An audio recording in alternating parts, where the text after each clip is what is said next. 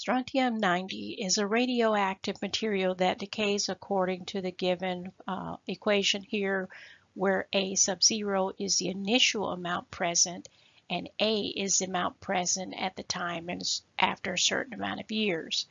Determine how long will it take for 100 grams of strontium-90 to decay to 10 grams.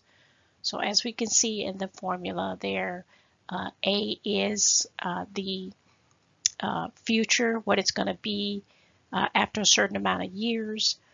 So that would be 10, okay, because we want to know when is it going to go from 100 to 10. So A would be 10.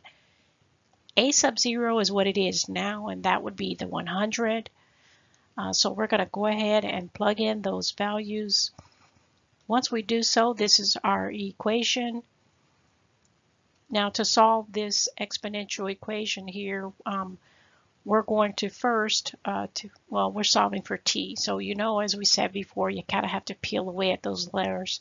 So let's take a look at those layers. First, you want to get rid of the 100.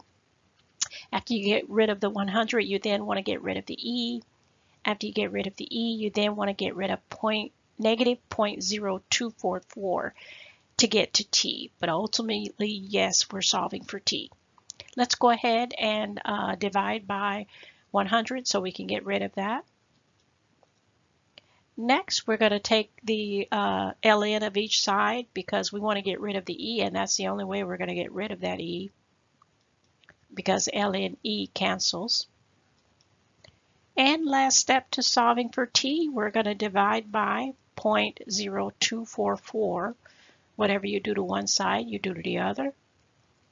And it will take approximately 94 years for it to go from 100 grams to 10 grams.